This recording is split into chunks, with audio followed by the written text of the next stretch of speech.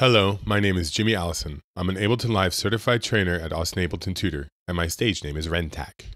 So a lot of people are getting into finger drumming lately.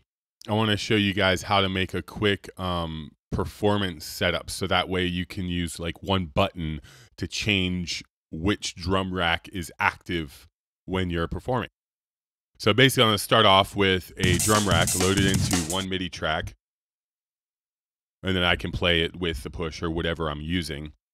So I group it to a rack. Once it's loaded in the rack, I can show chains. Then I can go to live browser view, and I'm just going to grab some more drum racks and just drop them in.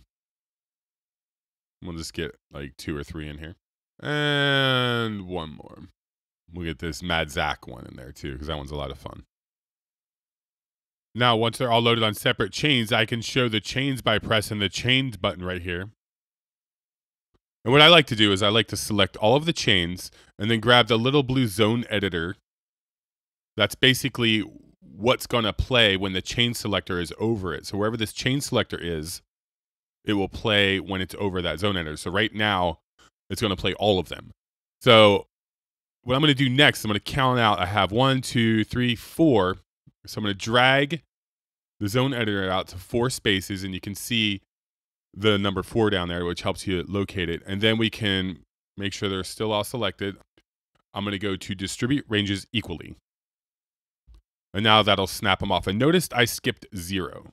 This is really handy because I think like a human, and we start counting from 1 and not 0.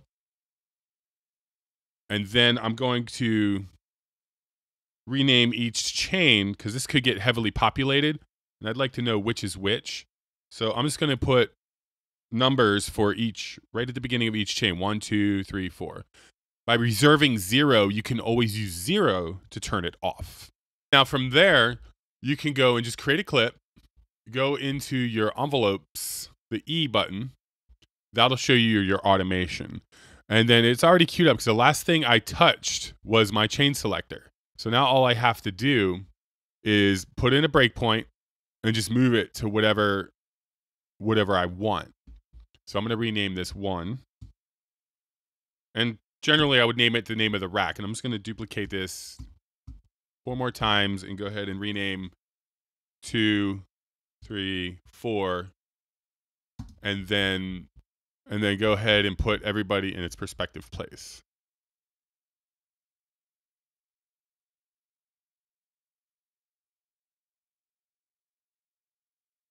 Now I'm going to add one more clip over here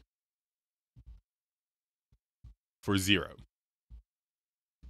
And we'll just move this to 0, and that'll turn it off, which is really handy if you don't want to accidentally play your drum rack.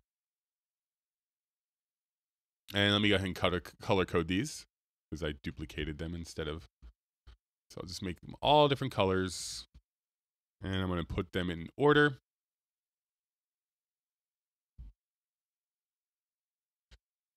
And now from here, you have a lot of clip options you can play with. For one, I don't want them to loop, so I'm just going to turn off loop.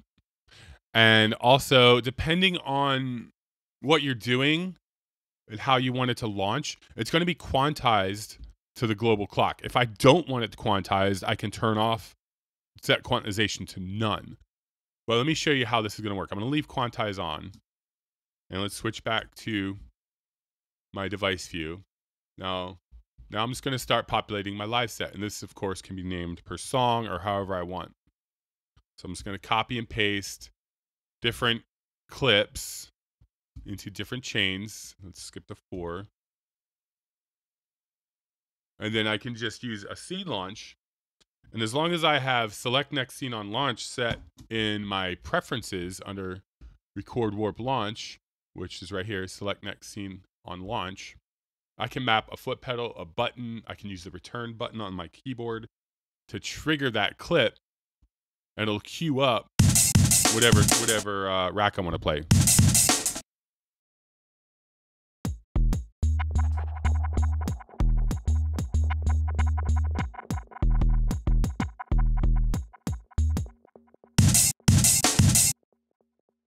Thank you for watching, and I hope you found this video very helpful. I'm available for private lessons and classes online and in the Austin, Texas area. Feel free to contact me for more information and check out my website, austinabletontutor.com. Also check out my other videos and like Austin Ableton Tutor on Facebook.